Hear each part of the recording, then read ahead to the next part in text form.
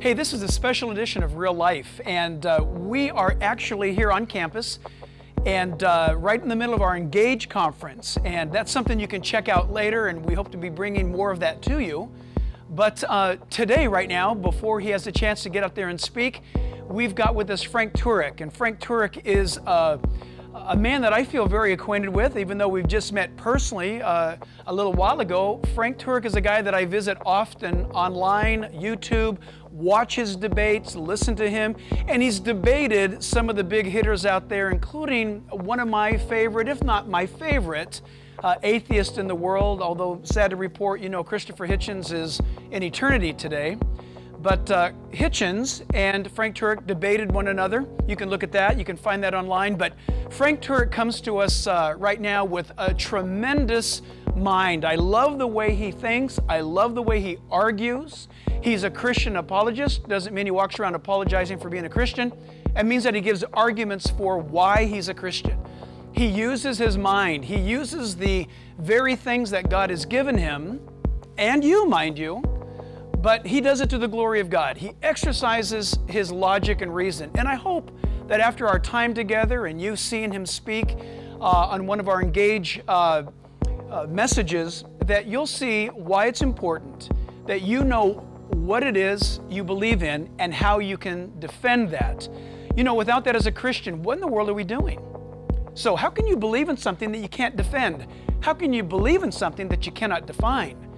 So, author of numerous books. One of them is I Don't Have Enough Faith to Be an Atheist. And among others, he wrote a book, little tiny book, extremely powerful. In fact, I made it required reading here at the church. It's called Correct But Not Politically Correct. You've got to get your hands on that. So you're welcome to jump in right now and join our discussion together with Frank Turek.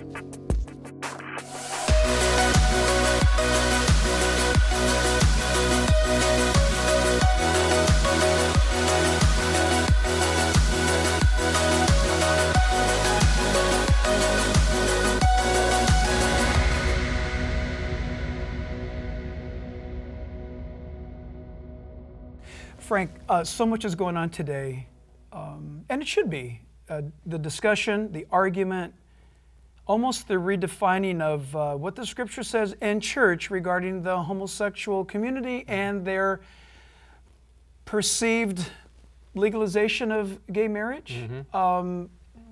A lot's happening. And I know you've written on this, what do you see the role of the church playing in light of kind of this new culture that we have that's been legalized? Well, I think the church really needs to, I think at this point, as you mentioned earlier, and we were talking off the air, right? Yeah. We were talking off the air, exactly. So these people out here aren't privy to our private That's conversations. Right. But you were saying, and I think you're right, of course, Pastor Jack, is that this is going to it's going to divide the true church from the church who aren't really committed, the folks who aren't really committed. And I think it's actually going to strengthen the true church in the long run. Exactly. In the long run, it Exactly. will. I think there's some disorientation right now. People are going, what do we do now? Do we have to obey the law of the land in the sense that we actually have to condone these relationships now? I think obviously not, because we're to obey God rather than man. Amen. And we're not doing anybody any favors by condoning behavior that is harmful, regardless of whether you believe the Bible or not. We're not doing anyone any favors. Okay, listen, what you just said makes pure sense to me. Mm-hmm. Let me argue with you. Okay.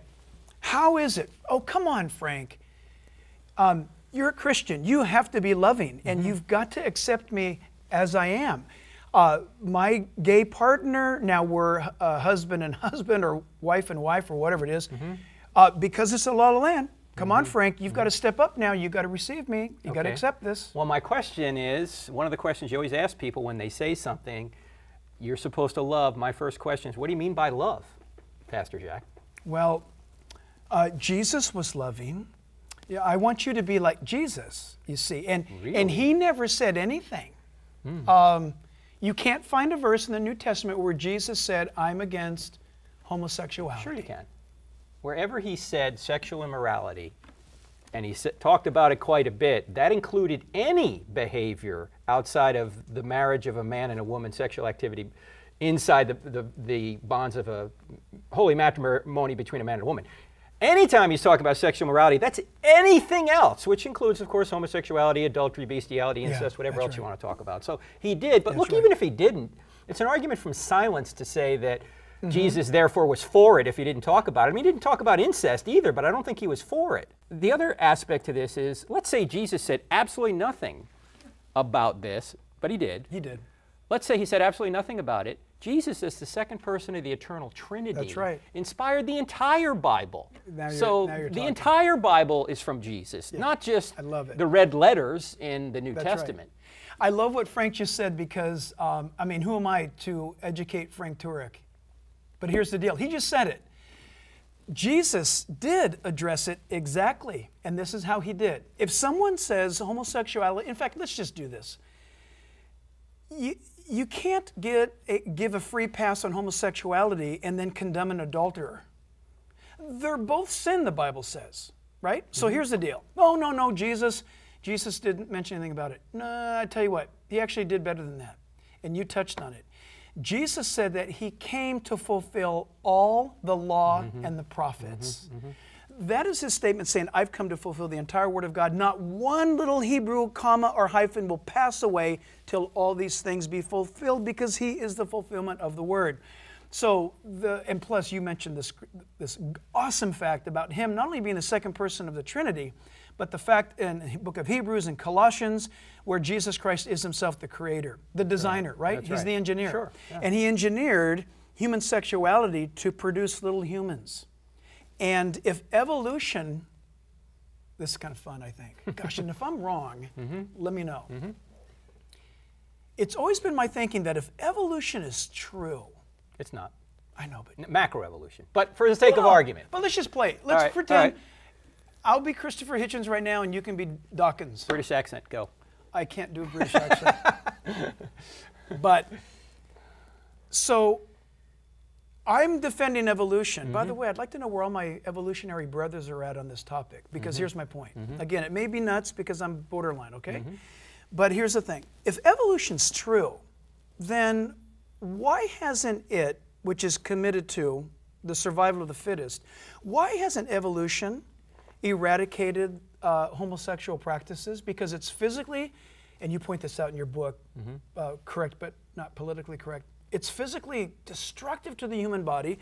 I think the average age span of a career homosexual is 47 years. It used to be in the 40s, but since AIDS is no longer a death sentence, it's not as early anymore. But it's not anywhere between 8 to 20 years earlier than a heterosexual. Yes. Okay, good to know. Okay. So it's not healthy. So if evolution's true, why hasn't it eradicated it? To me, that's an important question, and maybe I'm just seeing it only in my mind, but I don't have to show that homosexual practices is wrong from the Bible. I can show you scientifically. I can go to my doctor and he'll tell you it's destructive. Well, there's a natural law argument, which is the argument I try and make in the book, correct, not politically correct. Our founders called it crimes against nature because they were politically incorrect, and they realized that the anatomy of the man and the man, or the woman and the woman, just don't work. The plumbing just doesn't work, and they knew there were negative consequences as a result of that. That's why they called it crimes against nature, natural law. And that's a fact. Yeah, you don't need the Bible to know it's wrong. In fact, the Bible even says so. Romans chapter 2, the Gentiles who do not have the law of the law written on their heart. And before there was ever a Bible, God condemned the Canaanites for these kinds of practices and others. They never had a Bible, but they knew basic right and wrong because it's written on the hearts of all people, regardless of whether or not they have the Scriptures. So basic right and wrong is known regardless of whether you have a Bible or not. Now, we see this thing right here. It says faith and public policy. People will say, well, you guys are Christians. You can't impose the Bible. We're not imposing the Bible. No. You don't need to impose the Bible. Have to. Because the same source that gives us the Bible is the same source that gives us the natural law consistent with the Bible. Right on. I love it. Okay, so here's the deal. I'm not sure if you're familiar with a guy by the name of Cy Rogers. Have you ever heard of Cy Rogers? I've heard the name, but I don't know who he is. He was, make a very long story short, he was a severely molested child. I say baby. I mean, molested by his mother's boyfriends. Just a horrible upbringing. And went into the homosexual community. In fact, Cy Rogers was the first scheduled hormone replacement sex change patient scheduled at Johns Hopkins University. And 2 weeks before that was supposed to happen, federal funding was blocked. And he didn't have that done. But he had gone through 14 months of hormone replacement. After that time, he wound up coming to the knowledge of Jesus. He got saved, and now he travels the world speaking on this topic. We've had him here at the church I pastor, and he was amazing. Point is, Cy Rogers backs up what you just said a moment ago. He said even when he did not know God, he knew inside that what he was doing was wrong. But this is what he said. He said, but we are people who want love. And he said, we are so desperate as humans for love that we will choose bad love over no love. And I thought that was profound. Yeah. And so having said that, let's kind of segue this way, because they know what's wrong. So how do we reach them? How do we reach out to them? Because let's be honest, the moment, in fact, you and I, just for doing this program, are going to be haters. We're gay bashers. We're homophobic. And we've been called that so many times it doesn't even register on our radar anymore. Well, let me go back to what you said earlier. When you brought the scenario up, well, you have to love me. The question is, what is love? What do you mean by love, right? What does it mean? I mean, I have 3 kids. You have kids, right? Yep. Let me ask you this. If you tolerate everything your kid wants to do, are you a loving parent? Absolutely not. No. And the same thing is true in a public policy sense. That's right. You can't tolerate whatever anybody does and have that be good public policy. That's anarchy. That's right. So there are boundaries that you need to put into place. Now the question is, we can argue what the boundaries are, but don't tell me that love always means approving what I do, because it's not the case. Not in any context, no, is it? No. Not ever. In fact, I had a pastor friend of mine in Charlotte who just did a message similar to what you did on this issue right after the Supreme Court he just said, I just watched this yesterday, he said, where do we come off with the idea that love is all about feelings? Let me tell you what love is. He said, my mother lost her mind to Alzheimer's. That's right. She didn't even know who my father was. And he would love her. He would take care of her. She didn't know who he was. He did this for years out of love. That's love. It's not just associated with feelings. In fact, if it was associated with feelings, I know you and I know we'd have been divorced 100 times. That's right. And my wife would have divorced me 1,000 times because she doesn't like me more than I don't like her. It's not all about feelings. That's right. We're broken people, and broken people need to make a commitment to one another, regardless of whether they feel. And regardless of this argument about what homosexual conduct legal or not, this is true, as you just said, in fact, as friends. Yes. I mean, if a friend of mine, imagine my personal doctor, my MD is a friend. He would not love me if I went to him and he found a lump on my neck or whatever, and he fears that it's bad news. He's pretty sure it is, but he loves me, doesn't want to hurt my feelings, so he doesn't tell me the truth. He just actually grants me a premature death because he didn't want to hurt my feelings. So how do we reach someone who's caught up? They already know what they're doing is wrong. That's why they're so defensive. How do we reach them? How do we talk to them? Well, I think one of the ways that you talk to them, I think you got to befriend people personally to do this. Right on. Is I think you need to talk about sin in general and say that we're all sinners and there's grace at the cross of Christ. I'm a sinner, you're a sinner. You've heard this before. Evangelism is just one beggar showing another beggar where the food is. I heard you say that before, and that is a great Well, I didn't make it up. I don't know where I got it. But I think that's just a beautiful way of putting it. It's mine. Evangelism is just one beggar showing another beggar where the food is. That's me. No, I don't know where I heard that, Jack, but I think it's perfect, right? It is perfect. That's the truth. But we're not, it's false compassion to say, oh, you want to do this? I'm with you. I love you. I'm with you. It's true compassion to say, I love you so much that I'm going to risk you hating me. Yeah. Because I know what the road you're going down. Listen, I recently did a message here at the church. It was the Sunday after that Supreme Court decision. And I said what you just said at the end. I said that we need to hold our ground biblically because it's the Bible. It's the immovable, ain't going anywhere truth of God.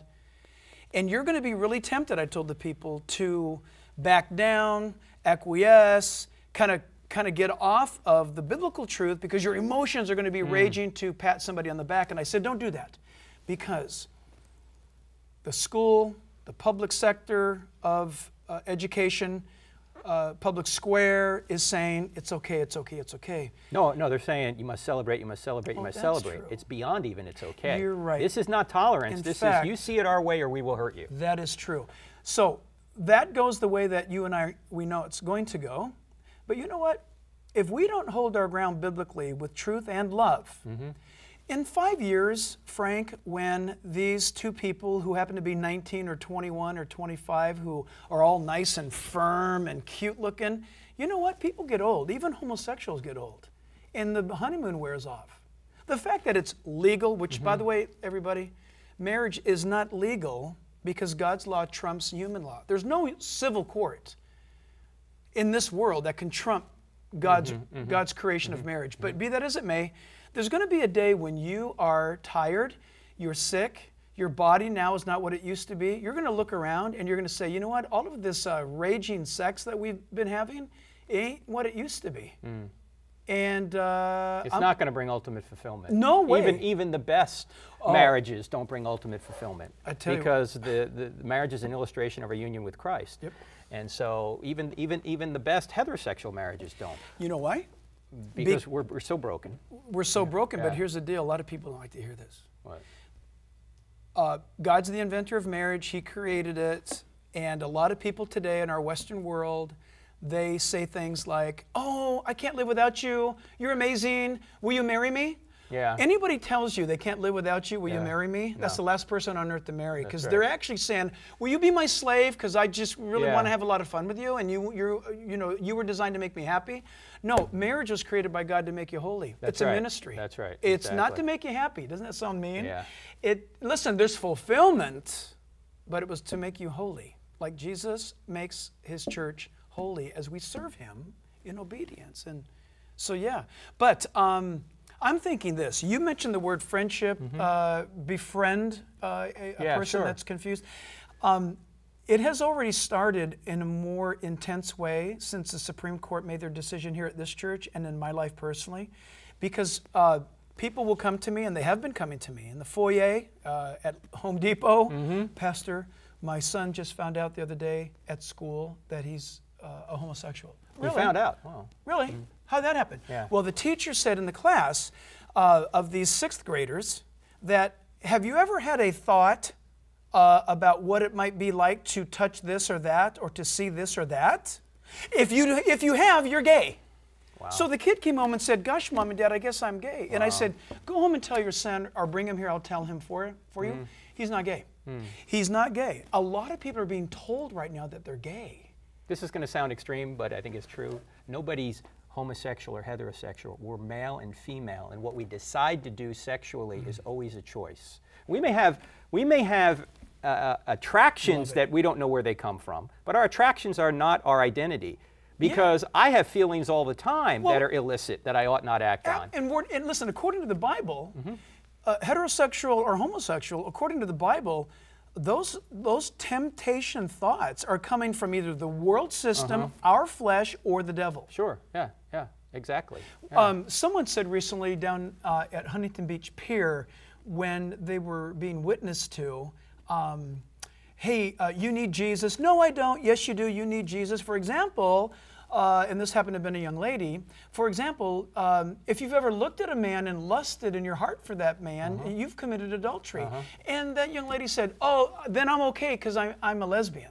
Oh, think of that logic. Okay. That was their excuse. Oh, that doesn't apply to me. I'm a lesbian, like free pass. Yeah, right. But the truth is, if we love those that are struggling with, I'm going to say it, temptation, we're going to reach out to them. And the church needs to be strong, because they're going to be needing an anchor to tie their hope to in the fallout of the Supreme Court decision. There's a temporal aspect to this, and of course an eternal aspect to this. And if you want to be relevant, and I'm talking to anybody out there, if you really want to be relevant, obviously eternity never goes out of style. Eternity is the ultimate relevance. And we can do a lot of things in the short term that could cause us to go the wrong way in eternity. we need to make sure that we're telling the people the truth here in this space-time continuum about eternity, because we're all affected by that. In fact, my friend who was preaching last week on this issue pointed out the long list in 1 Corinthians 6. It's not just homosexuality. That's right. You read that list. That's right. You have coveting in there. That's right. I'm guilty. That's coveting. right. I'm in there with that list. That's right. There's only idol worshipers. Yes. There's only one way out of that, Pastor Jack. That's right. It is Jesus. That's There's right. only one way out. That's right. Because we're all sinners, we're all fallen, and for any of us to say, well, my coveting's okay, or my idolatry's okay, or my homosexuality or adultery or my illicit heterosexuality is okay, that's from the devil, man. That's not from the Bible. That's not from God. That's exactly right. So we need to tell people that the choices you make now have eternal implications. I'll never forget this. I was in Austin, Texas, just after a very large gay parade and gathering. Wait, you forgot the word. Pride. Yeah, sorry. The gay pride parade. Correct. Have you ever heard of a heterosexual pride parade? Why don't we start one? We should do one. We should do. No, it just strikes me that people have to be proud about what they do in bed. Why is that a?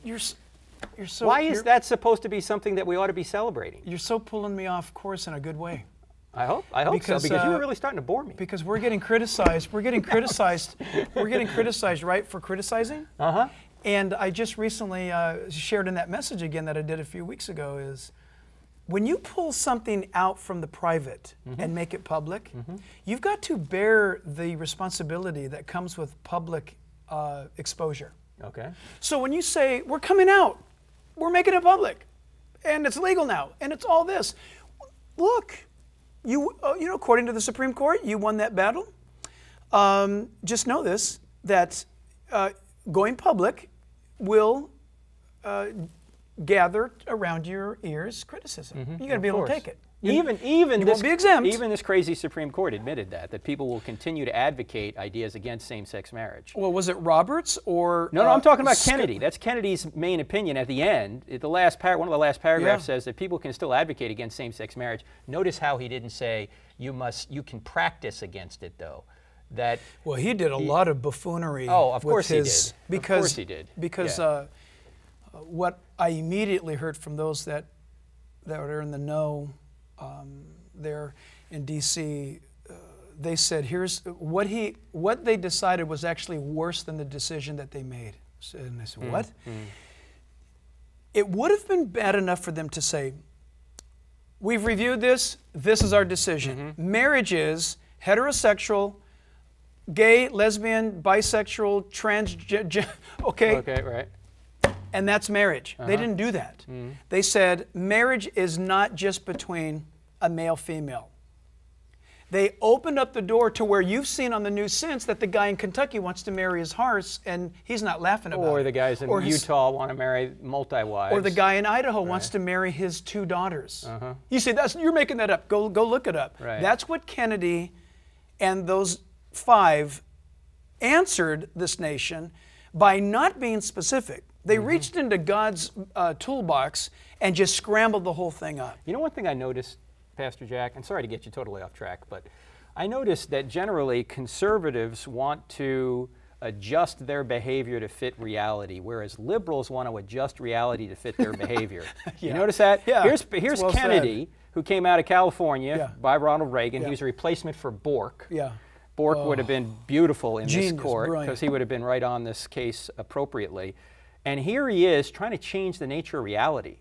Marriage is not, we don't define marriage, we recognize marriage. Isn't that something? Marriage existed. Arrogant. Yeah, marriage existed prior to governments. Yeah, that's right. Okay? That's prior right. to the church. You got 3 institutions. You That's got right. marriage, you got government, then you've got the church. So this existed prior to any of these things, prior to government, prior to the church. So we recognize it. We don't define it. We recognize it. So it's really tragic. And you're right. Why 2 then? Why 2? Exactly. It's arbitrary to put 2 in there. Anything you want. Right? Yeah, that's exactly right. So here's the deal. Getting back to that Austin, Texas thing. A brother that attends a church there told me this personally. I had spoken on a Sunday. This gathering took place earlier that week, and he shared with me, he said, in fact, friends told him, you got to tell Jack what happened. Well, people were coming up on the stage at this gay rally, and they were giving testimony of how wonderful gay love is. And he was listening. He was there to witness. And the guy's from Hawaii. He's as big as an ox, so he didn't feel intimidated or scared. But he went there to witness, and he was listening to these declarations. Oh, my man is so wonderful, and all this kind of stuff. So he goes up there onto the stage, and he says, I'd like to tell all of you about my man. And they're going, my man has always been forgiving. He's always been kind to me. In fact, and he went into this story of his testimony. I ran away from him many times, but he went looking for me.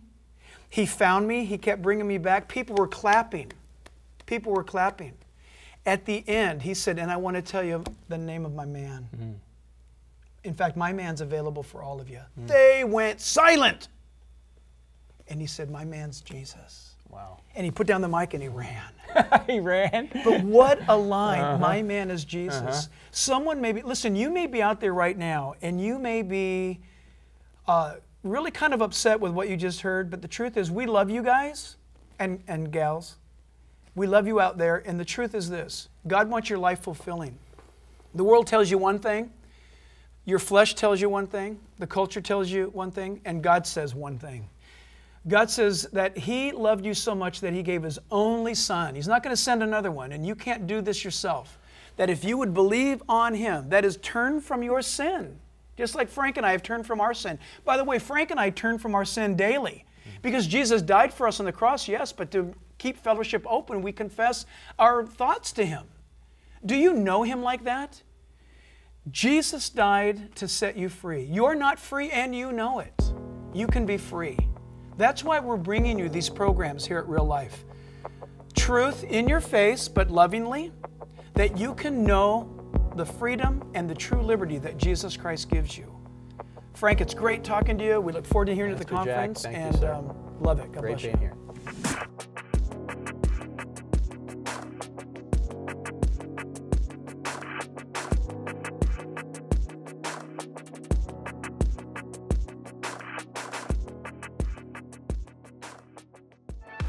As Christians, our biblical worldview is being challenged. How should we respond? Learn how you can apply biblical truth to engage our culture for Christ. Get your copy of the Engage California Conference on USB flash drive. It includes the entire conference, 8 messages in MP3 audio and MP4 video format, and the cost is just $30. Listen to this list of great speakers: Frank Turek, Jeff Myers, Alan Schleiman, Raphael Cruz, Eric Stanley, Karen England, John Keller, Tim Donnelly, Gina Gleason, and of course, our very own Jack Hibbs. To get your USB copy of the Engage California Conference, go to reallifewithjackhibbs.org. That's reallifewithjackhibbs.org. This entire Engage conference on a USB drive is just $30. Get your USB copy of the Engage California Conference today.